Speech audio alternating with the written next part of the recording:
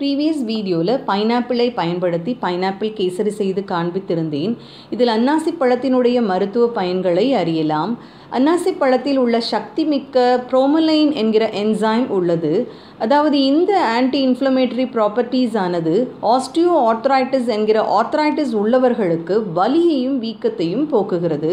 எனவே ஆர்த்ரைட்டிஸ் உள்ளவர்கள் காலையில் அன்னாசி பழச்சாறு எடுத்துக்கொள்ள அவர்களுடைய தசை மற்றும் மூட்டுகளினுடைய வலியையும் வீக்கத்தையும் குறைக்கலாம்.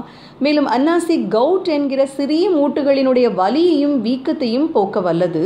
குழந்தைகளுக்கு கொடுக்கும்போது சரியான எலும்பு மற்றும் தசைகளினுடைய வளர்ச்சியை கொடுக்கிறது. எல்லா வயதினருக்கும் எலும்புகளினுடைய பலம் கூட்டுகிறது அன்னாசி. அன்னாசியில் உள்ள வைட்டமின் ஏ மற்றும் வைட்டமின் பி உள்ளது.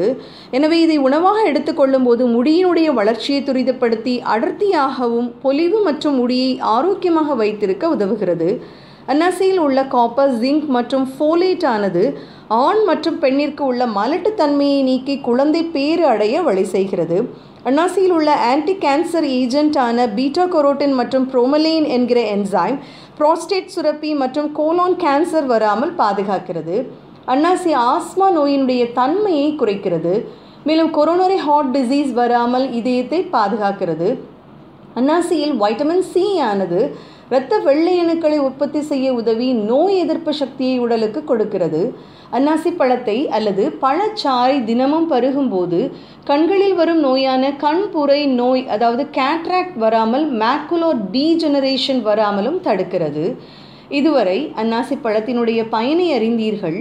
இயற்கை தந்த இவ்வரிய அன்னாசியை பயன்படுத்தி உடல்நலம் பெறுவோம் என கூறி இப்பதிவை முடிக்கிறேன்.